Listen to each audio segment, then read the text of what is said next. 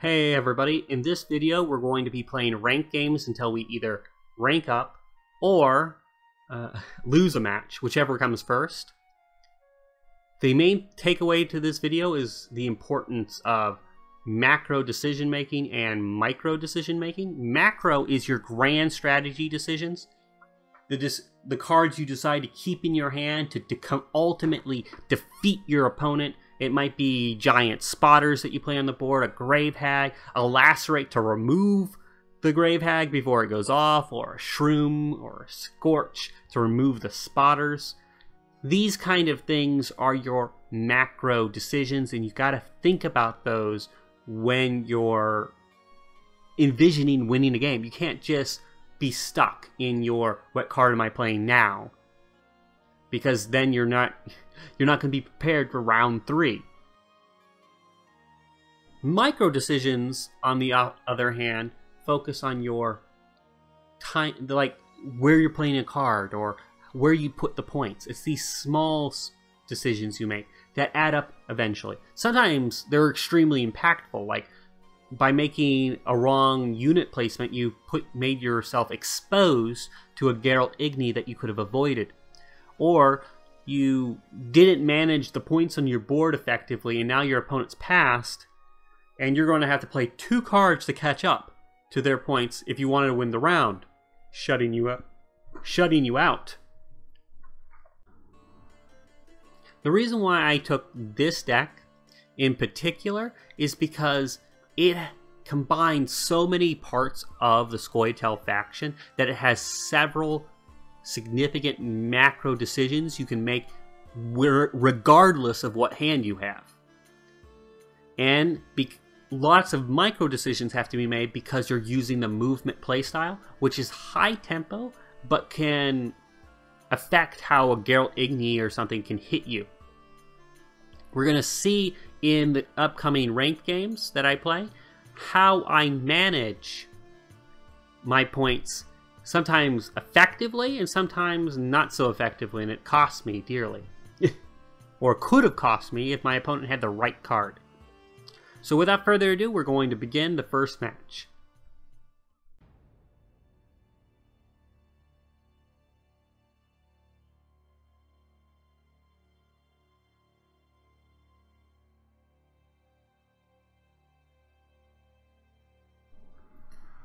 Our first game is up against Enya. You can't really tell what Enya is going to do because she's kind of a wild card right now. She could be Dwarf, she could be Ambush, she could also be Spell Scoia'tael. Can't tell until they do something. I open up with Dragoon, hoping it's Dwarf. The Shiru, though, is indicating it's probably Spell Scoia'tael. However, if it's still Dwarf, I'm going to pull out the Morin. I make a mistake here and play Dragoon. I could have just played an Elven Mercenary and saved myself the problem, since the Elven Mercenary is kind of protected against this. I kind of take a risk here, and I could have... This would be really bad if my opponents had a Lacerate. Instead, they're still playing Skellige Storm. I think my opponent just hasn't updated their deck very much from what it was during the open beta. Fortunately, the Skellige Storm weakens my Sheldon Skag, so he can't just Scorch both the Sheldon and the Yavin together. I kind of make a misplay here. I could have just passed. I was already 39 points ahead of my opponent. I did not need to tempo out my opponent here.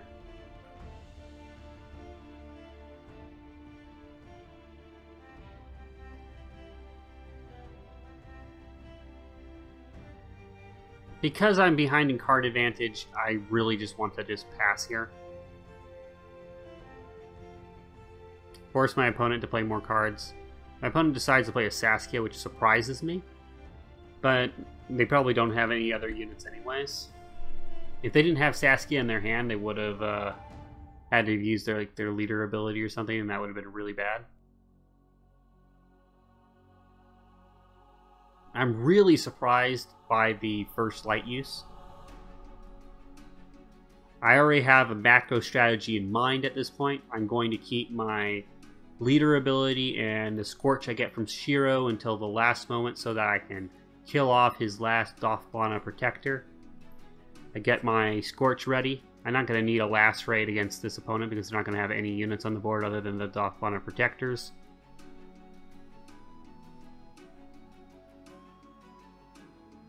One of the nice things about this setup is that I'm kind of protected against epidemics. I can't really play either of my other 6 strength units because I wrongfully buffed Teruviel instead of one of them. Now I'm kind of vulnerable to Scorches.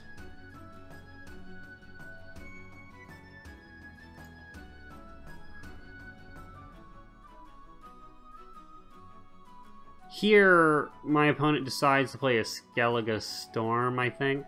It's really effective now that I have 3 siege units. That he's really getting value hitting right here. This placement of Ithleen is problematic. You don't want to put Ithleen in a Skellige Storm because you can use it as a shield against Skellige Storm.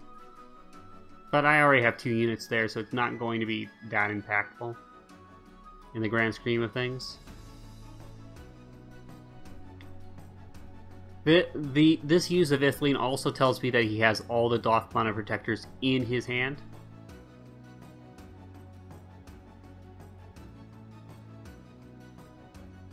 Here, I'm going to use my leader ability as a shield for my Hawker support, and I'm going to restore the health of my Dragoon. Yes, and here, even if my opponent, if I didn't have the Scorch, I'd probably still win if I had like a Bran or something, or Azur's Double Cross. So I win my first game. Saving my Scorch till last was my macro decision that won me the game, and it's something that this deck is capable of doing because it can counter value while still pushing lots of value. Our next game is up against a Reveal deck. Reveal has a couple counters to this deck because they can affect cards in my hand with Serret. They also can tell what ambush card I put down on the board if they reveal it in my hand, which is actually what's problematic about the fact that I have Morin. Arguably, I should be playing the Morin earlier rather than later, but didn't quite work out that way. I play my Sheldon Skaggs.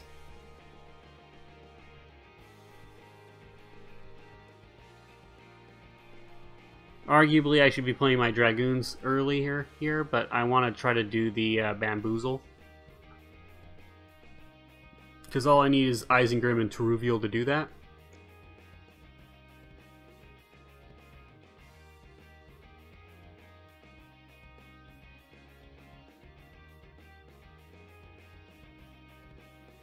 If my opponent has Ox now, I'm going to be upset, but that also means that my Dragoons are safe from getting locked themselves. Yeah, I'm upset about it, but I'll live. If I had played the Morin down, my opponent might not know that Morin triggers before Ox does, but if they know they can lock ambush cards, then they probably know that Morin pops first.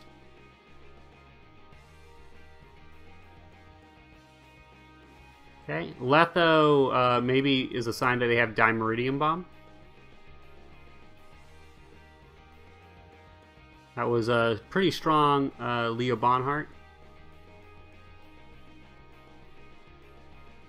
I decided against the Lacerate, seeing that the Shrooms was actually more powerful, but it also, using Shrooms gives me access to the Shrooms later through Enya. Seeing Serret actually scares me a lot. I'm going to use the Lacerate finally, because it gives me a lot of tempo. I'm happy to see Bran. Because I want card advantage, I'm going to just pass here.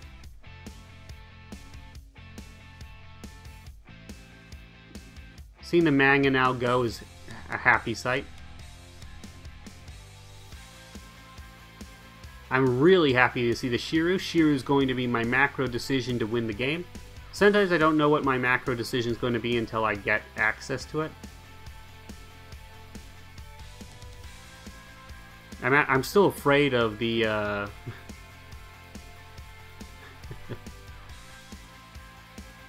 the Serret, but since I don't see Serret anymore, I don't have to worry anymore. I got a Scorch, I can get rid of the 2 spotters, my opponent knows that, and surrenders. My next game is up against Consume. Against Consume, I am really happy to see the Lacerate.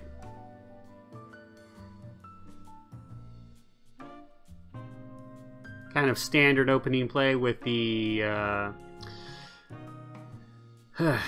eggs, but the Triss Butterfly actually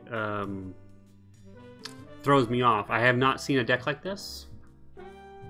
And the Becker's Twisted Mirror, really effective in this current meta, because you're going to be having all those dwarf decks, and stealing those points with Becker's Twisted Mirror is a better succubus in many ways. I take a risk here, assuming my opponent does not have a Geralt Igni. I feel excited for a moment, and then I feel really scared because, yeah, I was thinking that he had a Geralt Igni through Gales. It ended up being the old Spear Tip. There you go.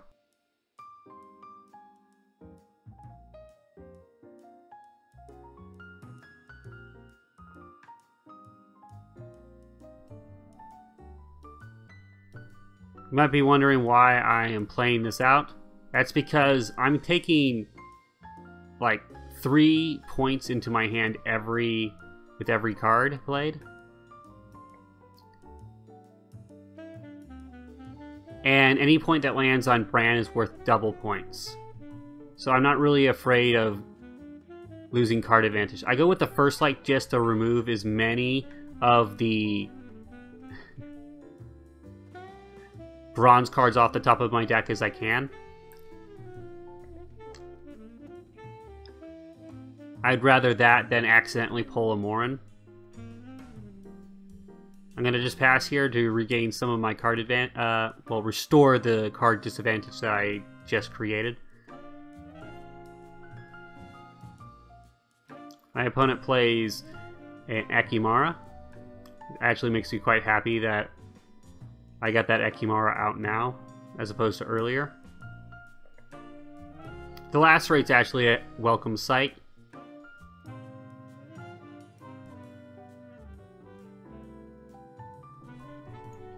So I made a mistake here. I should have put Shiru into the melee row. I can't put him into the siege row because my Hawker support's too big, and I can't put him into the range row because my Bran is too big. I could have put Isengrim and Shiru into the same lane. I've been safe there. Now my opponent makes a bigger mistake, in my opinion, and did not understand that this could not have been Truvial. Truvial's been played, and Sapper is like who plays Sapper? Not very many people play Sapper.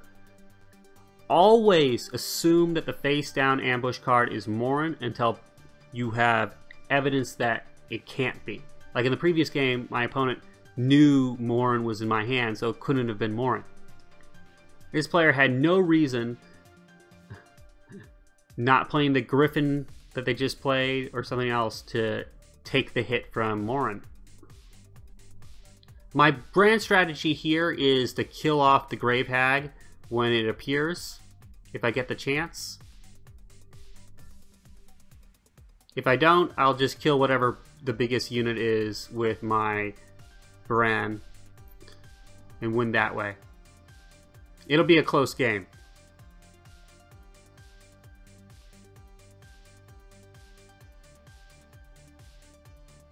If I kill off the bear, this means my Bran was effectively 26 points. It's huge.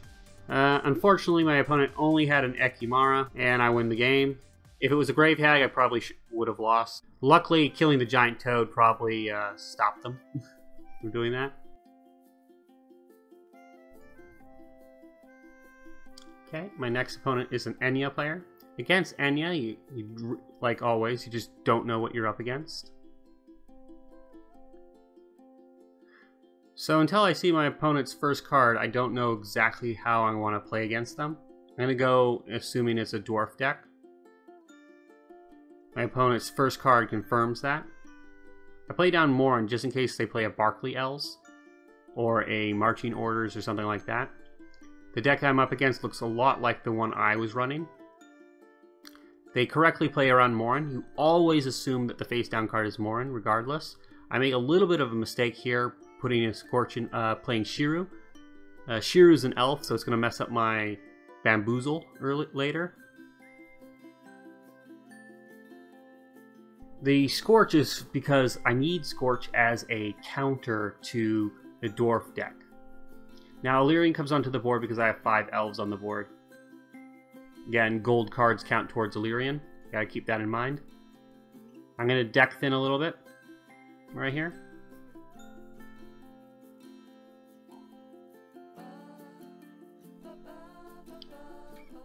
I should have lacerated.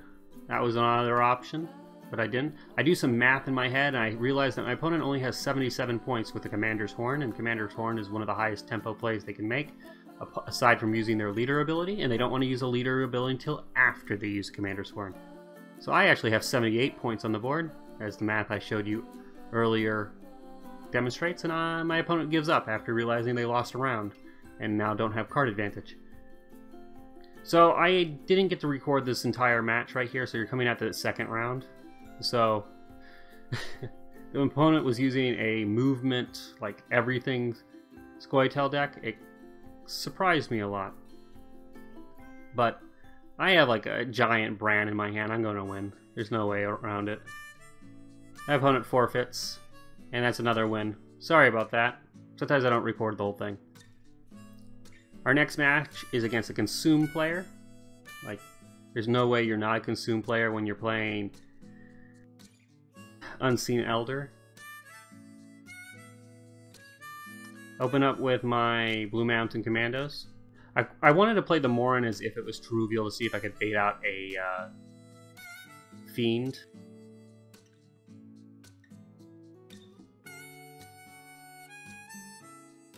So here I'm going to play Teruvial. I'm going to go for the Bamboozle.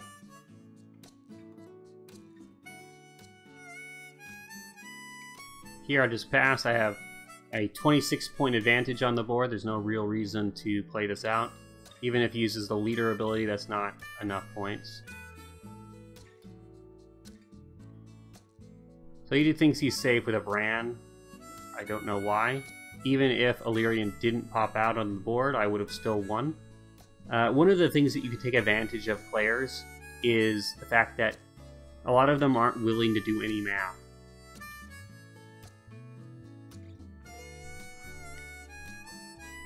So we're just going to open up with all the Dragoons here when I get the chance. But the reason why I moved to the Elven Mercenary is that I want to get a Shrooms so that I can counter the Neckers. It's part of my grand strategy. A macro one of my macro plays is having access to Shrooms as a counter card to the Neckers. Unfortunately, I didn't get it with either of the Elven Mercenaries.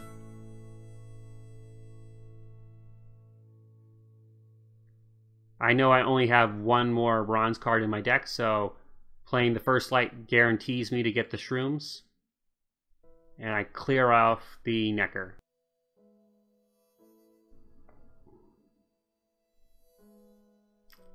Now, I'm just going to keep playing this with the Dragoons. I don't really mind. The longer this round goes on, the better it is for me.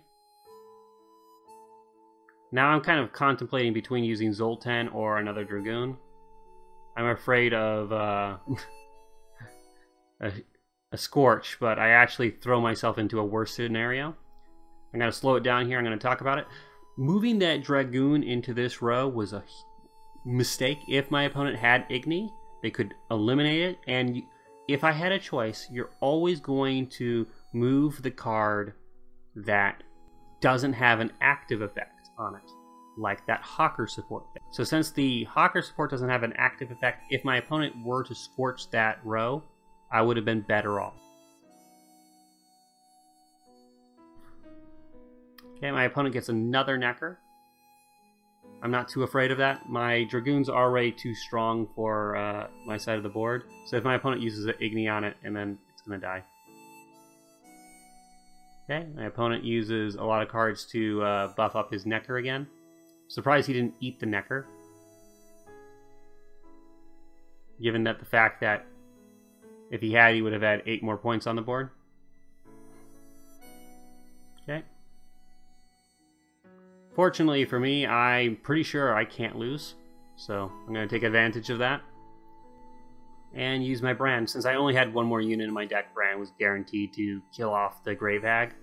Part of that grand strategy. Knowing that the Grave Hag was their win condition, getting rid of the Grave Hag with removal, and having guaranteed access to that removal was important. This is our final. This game could be the game where I hit another rank up. I have a 6-game winning streak, as you can see at the top. I have 3 wins against Scoia'tael.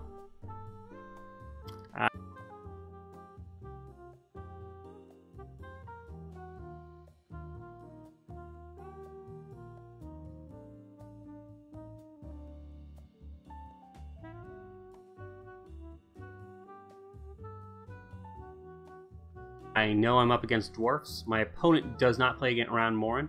Again, always assume it's Morin. If it's not Morin, you don't, and you play around it, you didn't really get hurt by it. Okay. I'm going to set up the Bamboozle.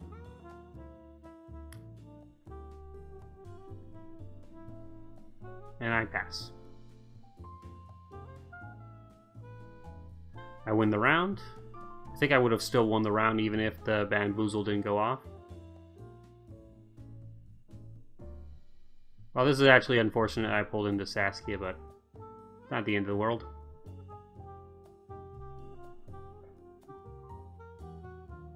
Yeah, I'm just gonna have a bunch of Dragoons on the board. I'm gonna just play out this round as long as possible. Even if it means playing Saskia, because every point that goes on to my Brand is like worth double points here. It's lucky that one of the Dragoons is at 7 strength.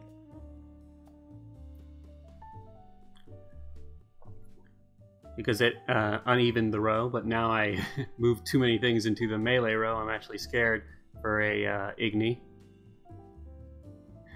The randomness of Sheldon Skaggs is sometimes bothersome. I move them out of that and take them out of Igni range. Let Sheldon Skaggs take the hit if Igni is dying to happen. The thing about dwarf decks is they don't run Igni. They're too full of slots because they have to pull a Saskia and they have all these other things. Okay, here I make a mistake. I see that he has 2 adjacent resilient units. I could have hit the one that isn't adjacent to any other resilient units, because he's probably going to buff one. If he's going to buff any cards, he's going to buff the ones that are adjacent, not the one that's alone by itself. I would have saved more points had I saved my shrooms for when he had buffed up his Yarpen with Ithleen.